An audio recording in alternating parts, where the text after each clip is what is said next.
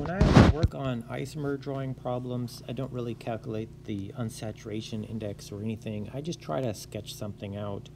So here, let's try to sketch 4 carbons, 2, 3, 4, and let's try to sketch an aldehyde at the end. And then let's see if we calculated correctly. So there's 4 carbons, 1 oxygen, and let's count the hydrogens. 1, 2, 3, 4, 5, 6, 7, 8. Yeah, so this is one of the possible isomers we could draw for that.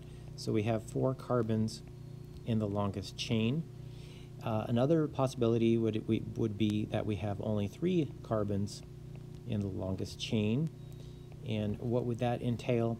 Making a branch. Okay, this is the only place we could put a branch. If we put the methyl group there, we would get this molecule back again. And that's it. I don't see any other molecules I could draw for this molecule.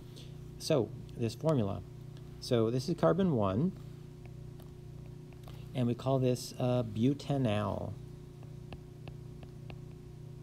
Remember that for aldehydes, you never need a number because it's always carbon 1, okay? So, how about this one here?